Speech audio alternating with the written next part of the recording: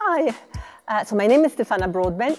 I just recently joined as an associate professor at the Department of Design. I had the fortune to be here as a visiting professor for a couple of years.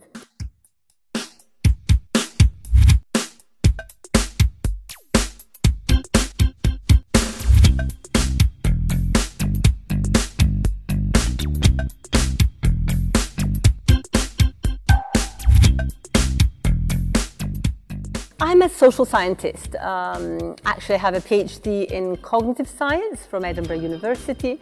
But then I worked as a digital anthropologist for all of my career, be it professional or academic career.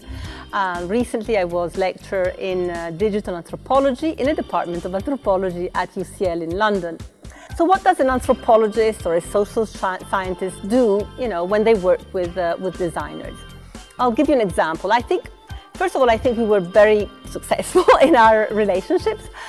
We managed, I think, to infiltrate and to contaminate, if I want to use that word, contaminate design quite deeply. I think there's hardly a project nowadays, be it in product or in service, that doesn't have some component of user research, ethnography, interview, some form of participatory design of some form. So I think that sort of combination has worked quite well. And it's been going on for quite a while now. I think we can sort of pinpoint it to the 80s and 90s. I can tell you of when I started off, one of my first projects in France was in very complex work environments. I was working in aviation, I was working in air traffic control, I was working with nuclear power plants, with engineers and designers who were thinking of how to redesign the interfaces or how to digitalize some information for the operators. So we used to spend, hours and days and nights in power plants with operators in air traffic control centers, looking, understanding, observing, trying to understand how people, how the operators took decisions, where they were hesitant, what information they were treating, etc. I remember one case in which we were trying to understand a really complex process, a very remote process, and one of the operators says, when we asked him, well, how do you understand, what's going on? How do you predict this? He said, I feel it in my nose, and the room was, full of computers. There was really nothing to feel there. So we were trying to understand, what is it? What was in that nose? How was he reasoning?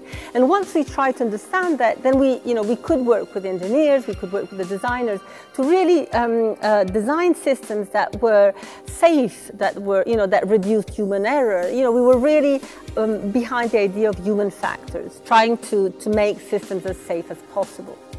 Now, a few years later, things changed quite radically because suddenly technology was all about the internet and online and then mobile phones, and there, the challenges were completely different. We were, how should I say, the objective was really to make things as accessible, as interesting, as enjoyable, as empowering, as, basically as inclusive as possible. We had hundreds of millions of people to bring online.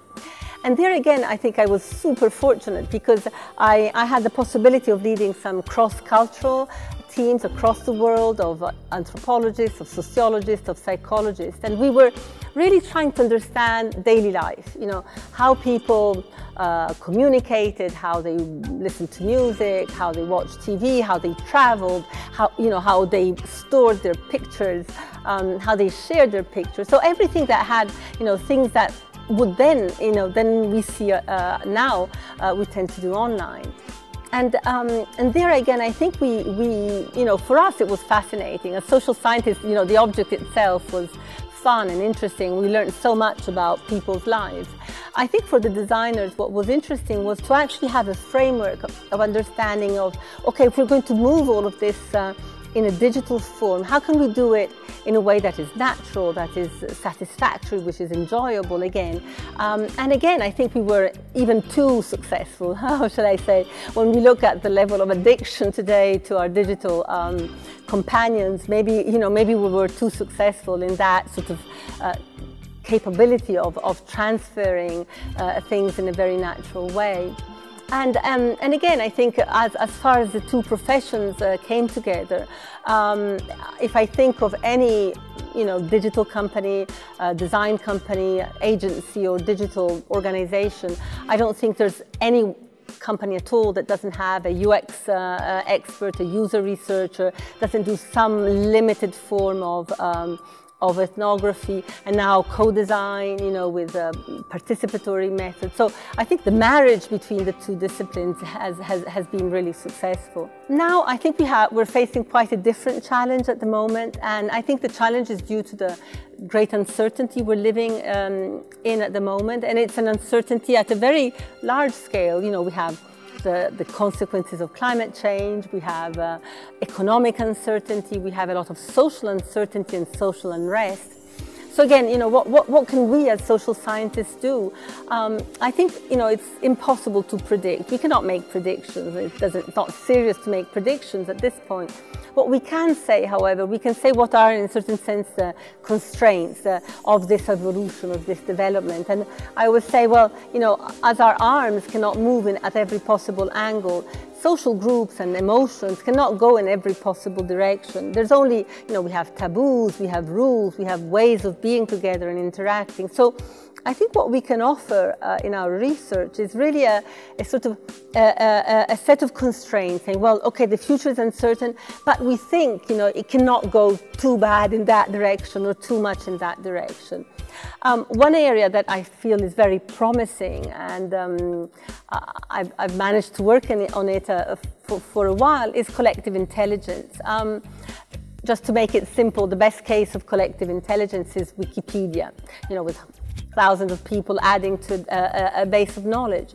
Now that we have something like, I think, 4 billion people online, so we've got this fantastic infrastructure, we've got people who are digitally capable, even if not fully, but in part, and we've got 4 billion people who know how to do things. They know their areas, they have skills, they have knowledge, etc. So the idea is, how can we design systems that can bring this knowledge together and that can really help us solve some of the really wicked problems we have ahead of us around democracy, around governance, around climate. So many problems that I think that if we're capable of bringing together all of these skills, will be resolved, or at least we'll try to resolve. Now, I'm very lucky. Since I've arrived, I've been teaching and working with product service system design, and next year with interaction design.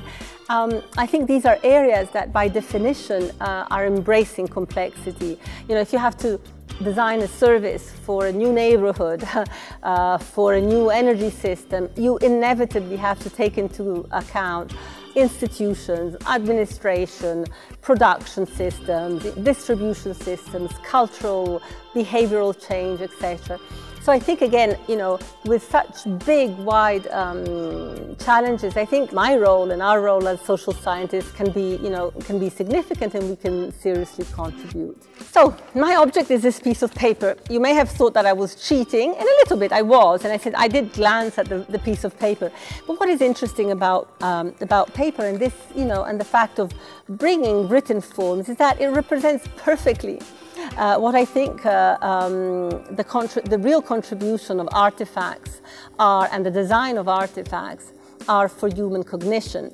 There is an approach that thinks, to which I subscribe fully, which is called distributed cognition. What we think, people and philosophers, psychologists, more and more think that this is how our cognitive system works. Actually, there's not that much going on up here. We really need our objects. Like I needed my memory support out here. We really need our artifacts and our objects to do part of our work. If I had to process, if I had to remember everything, if I had to reinvent everything every time I do it, it would be very, very slow. But thank God, we have objects that embed cultural knowledge, historical knowledge, computational knowledge. So we've got all of these tools. Clearly the computer is the best example, but even, think of a measuring system. A measuring system is a very simple thing to measure, the distance between, the length of a table. How much ancient knowledge is inscribed in that. You know, there's the actual measurement, there are the numbers, there's the length, there's the material, etc. If I had to invent a measuring system every time I want to know, you know, the length of something, it would take ages. But I can take advantage because my cognition is distributed between my head, which is capable of reading the numbers, etc., and the object. Just like my talk was distributed between my head and this piece of paper. And the piece of paper not only is a memory, but it's thanks to the fact that I wrote it down, that I could change it, change the order, find the right words. I mean, this was essential for the talk I gave. Thank you, and I really look forward to another 20 or 30 years of contamination by social scientists onto design.